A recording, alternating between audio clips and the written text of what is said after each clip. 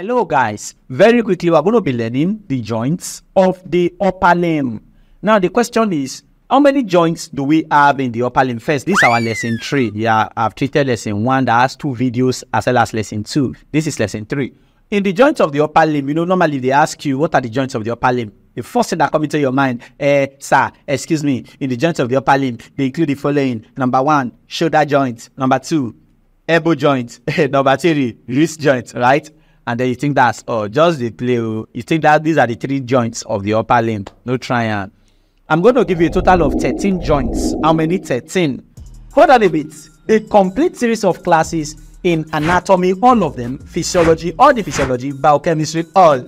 They are available in the LearnLift app. So just head down to Play Store or App Store and type LearnLift, right? And then download the app. And you have access to all your classes and the continuation of this lesson you are watching right now. For the now, peace out. In the upper limb, right? Yeah, let's go together. You must know all of them. One sweet thing about being a medical student is that you will not be forgiven for missing anything, right? Like, you just have to know everything, because as you move, you are going to be using all of them. So now, what are the joints of the upper limb? Number 1 is called the sternoclavicular joint. What is it called? The sternoclavicular joint. I will show you all their locations, but know them first. Number 2 is called the acromioclavicular joint. Already by now, you should know where sternoclavicular joint is. You should know where acromioclavicular joint is. I've treated them in lesson 2. Another important thing very fast is your glenohumeral joint. What is it called? Glenohumeral joint. In fact, your glenohumeral joint is the one you popularly call your shoulder joint. Number 4 is called the elbow joint. What is it called? Elbow joint. Number 5 is called the radioulnar joint. Radioulnar joint. Number 6 is called the wrist joint. Wrist joint. You watch, this guy here is radioulnar, but your wrist joint is also called radiocarpal joint. In other words, the radius is making articulations with the carpal bones there. That's why you call it your radiocarpal joint. And then number 7 is the one you call your intercarpal joints. In between the carpal bones, the joints in between them is called the intercarpal joints. Don't worry, I will show you all. The next, number 8, is called your carpometacarpal joints. What is it called? Carpometacarpal joints. Sir, these things are confusing. Let's look at 1 to 7 again. Now, quickly.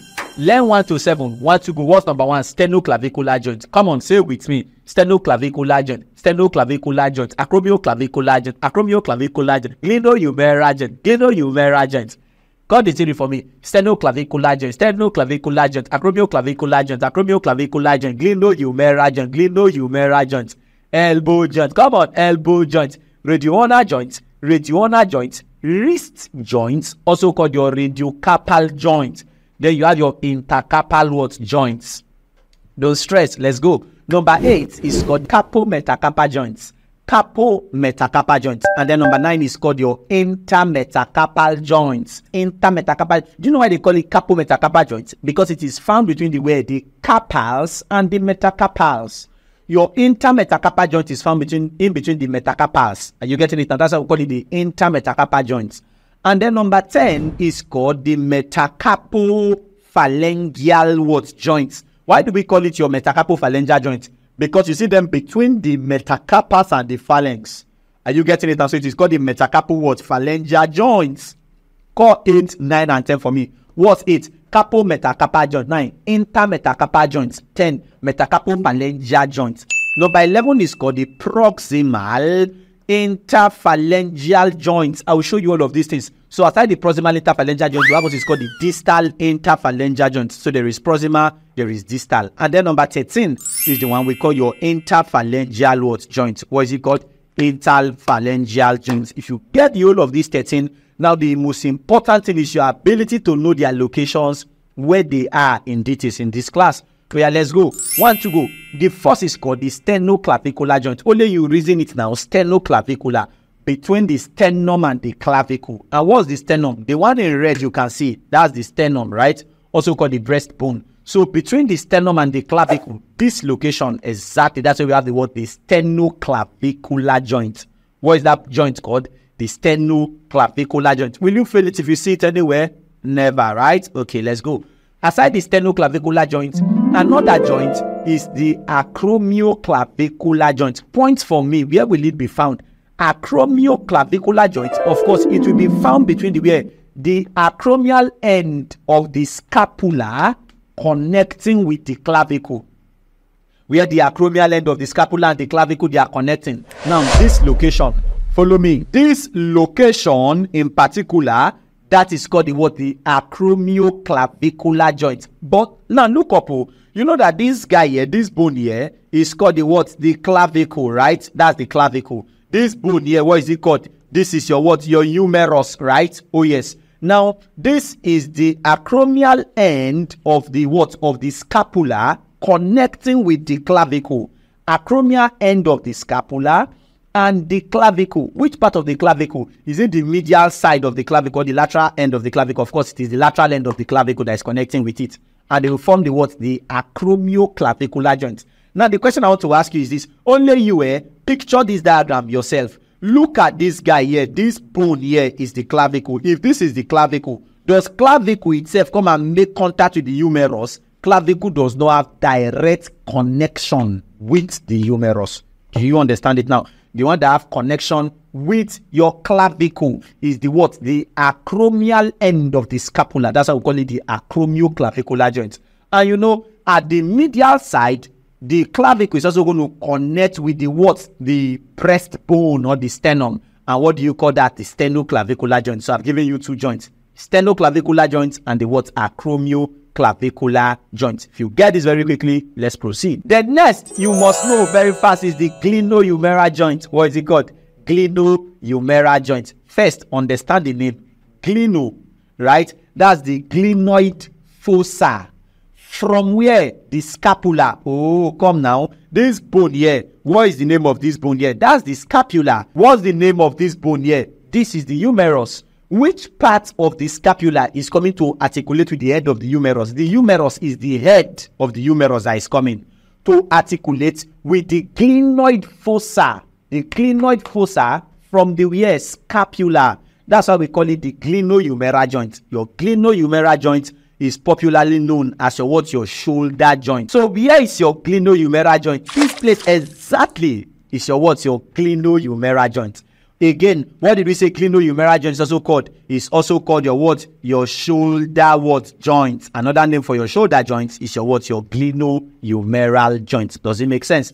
After that, we also have what is called the elbow joint. Of course, without going far, this exactly is your elbow joint that you see there, right? Yes, no stress. Aside the elbow joint, another joint you must know is the radioulnar joint. Now, follow me from here.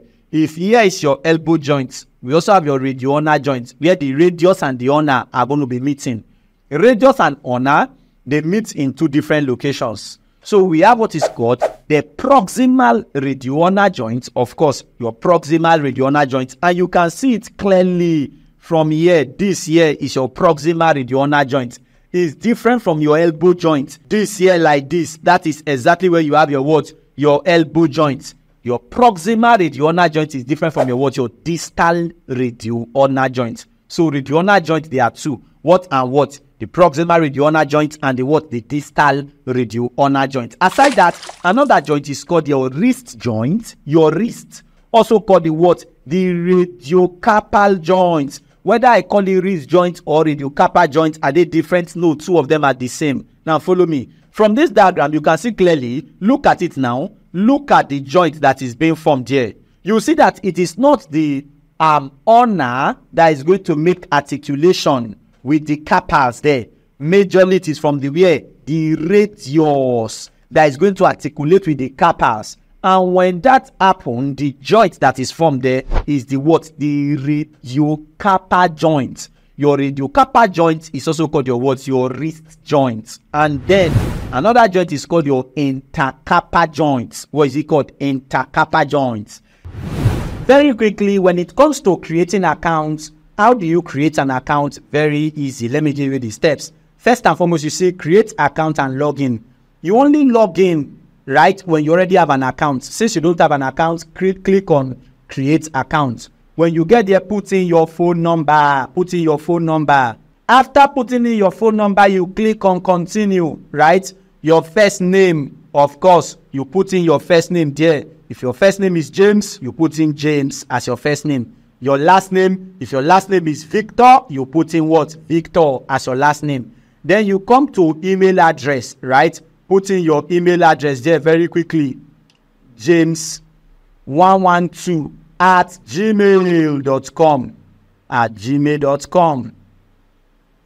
Then your password, right? Oh yes. Those of you that like, if you want to use your name, your password can just be like 6 digits, right? Oh yes. So let me say James 12 as the password, right? Fill everything accurately and correctly.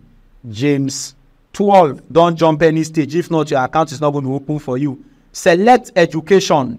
Under select education, of course, university. You click university. Leave secondary, primary, leave the others. Click university or tertiary. Click it. Come to select level. Under select level, you go and select your level. If it's 100 level, 200 level, of course, all these are the university classes. Click on 200 level and click on create account. Once you click on create account, what will happen? Your class will load straight and then your profile will be set up and then it will take you to what? To class. Easy and direct. So you see it. This is how you create your account. And then from here, you can see that you have your anatomies here, your upper limb, your lower limb, separately embryology, histology, systemic anatomy. Those ones are for nursing. Your CVS, cardiovascular system, your blood physiology, excitable tissues, systemic physiology, intro to biochemistry, your biomolecules, BCM for nursing, nursing psychology. You have access to every single thing in the app. Now, let me see what is in the app. Let's say, for example, upper limb. You click on the upper limb, right? You can see that you have your classes there already waiting for you. Overview of the upper limb, pectoral region, arm region, forearm, hand, all of them part by part. When I click on the overview of the upper limb, of course, I'll just match it straight to my class. Parts of the upper limb, 1 part of the upper limb, 2 bones of the upper limb, joints of the upper limb, muscles. You see, all your classes are there for you, right? Okay, let me say I want to start now, and then I want to watch joints of the upper limb. All you just need to do is click on that particular class that you want to watch, joints of the upper limb, and what will happen? Your class will load, and your classes will start playing for you immediately. Shall you see? You may choose to say, okay, I want to rotate it, right? Oh yes, rotate it, and you start following your classes immediately, easy and direct. You may choose to say, okay, you want to forward, you want to pause, you want to back forward, anyone you want to do. And you take it forward, and what happened? You can see all of them very, very easy. And the sweet part is that there are questions for you at the end of every class. Are you with me? So that's for that. And you may choose to go back and then go to the notes section of the app. Oh yes, when you get to the notes section of the app, of course, the notes are there, well organized and arranged for you. And you can zoom in and then start following back to back, and you are following. You may even choose to go and start answering questions. Questions are there for you, and their answers. You start following through every singular facet of it, and you are learning on your own. And there is CPT in the app as well for you. A lot of other aspects that you can follow up. All of this in the LearnLift app. Same way you have for anatomy, that's how you have for physiology, that's how you have for biochemistry. Are you getting it now? For the now, bye-bye. The question you now ask yourself is, sir, which one is the intercarpal joints? Now follow me squarely. You see all these guys here, let me say, all these guys here, what do you call the whole of these bones here? All of them are 8 in number. All those bones are called the carpal bones, right? The joints in between the carpal bones, we call that joint what? Intercarpal joints. The joint in between the carpal bones, what do you call it? Intercarpal joints. Oh, Sir Peter, can you start and give me all the names afresh? Now follow me, let's go. Which joint do we have here? This joint here is between the what? The clavicle and the sternum. What is it called? The sternoclavicular joint. Now, what about this guy here now? Acromioclavicular joint, between the acromial end of the what? The scapula and the sternum. They will form the what? Acromioclavicular joint. What about the joint that is formed between your head of femur and the glenoid cavity? What do you call that joint? It is called your glenohumeral joint, also called the what? The shoulder joint. If you come down here, which joint do you have here? Elbow joint, right? Yes, aside the elbow joint, we have what is called the proximal what? Radioulnar joint, And then we have what is called the distal radioulnar joint. Aside the distal radioulnar joint, what do we have next? We have what is called the wrist joint or the radiocarpal joints. Aside the wrist joint or the radiocarpal joint, in between the carpals, what do you call that joint? Intercarpal joints. Shade, it makes sense. Aside the intercarpal joint, we have what is called the carpometacarpal joint. Listen, understand the name. Carpometacarpal. So the joint between the carpals and the metacarpals. Now this is it. You know these bones here. This 1, 2, 3, 4, 5. These are the 5 carpal bones, right? The joint between the metacarpals and the carpals. What do you call it? These joints like this. So you are saying it now. Between the metacarpals and the carpals, or the carpals and the metacarpals. Carpals and the metacarpals. That's why carpals are coming first. That's why we call it the carpometacarpal joints. Come again, Sir Peter. Let me understand. The joint between the carpals and the metacarpals. What do you call it? The carpometacarpal joints. I will ask you all of them. Aside the carpometacarpal joints, the next is called the intermetacarpal joints. Of course, your metacarpals. Which joint do you have between the metacarpals? The joint that connects the metacarpals themselves. What do you call that joint that is connecting the metacarpals? It is called the intermetacarpal joint. What is it called? Intermetacarpal joint. So we have what is called the intercarpal joint, the joint that have linked the carpals together. We have what is called the carpometacarpal joint, the joint between the carpals and the metacarpals. We have what is called the intermetacarpal joint, the joint in between the what? The metacarpals. Aside that, another joint you must know is the one we call the metacarpophalangeal joint. Sir, where is the metacarpophalangeal joint? Now, follow me squarely. You see, all these guys, look at it now. Metacarpals, this is metacarpals, metacarpals, metacarpals, metacarpals. That's where they are ending, right? And then these guys are now the phalanges, phalanges, phalanges, phalanges. So which joint do you have these joints to be? This joint here, this joint. Look at it. When you look at your hand, sure you see this side here, all these guys that you are seeing here like this, all these ones, all these lines. What do you call these guys here? They are called the what? The metacarpophalangeal joint, the joint that you are seeing there. That's the what? The metacarpal what? Phalangeal joint. In fact, you can appreciate it more from the back of your hands. Sure you see it now. This joint here, this joint here. What do you call it? The metacarpal what? Phalangeal joint. Aside the metacarpophalangeal joint, we have what is called the proximal interphalangeal joint. Ah, sir. Which one is the proximal interphalangeal joint? Now, aside the metacarpophalangeal joints, now look at it now. How many other joints do we have? We have 2 other joints, right? And these 2 other joints, they are in the phalange, they are in the phalanx, right? Which are the phalanges. If these 2 joints like this that you can see here are in the phalanx, what do we call it? The first one, this guy here, is the proximal interphalangeal what joint. In other words, this guy here like this guy is the what? The proximal what? Interphalangeal joint. This guy, proximal interphalangeal joint. This guy's proxima, interphalangeal joint. Why those ones that are now far away? The last end, those joints here, those joints here. You know, some people that they have used bleaching cream to finish their self, their knuckle is now black. Just they play, will let everything.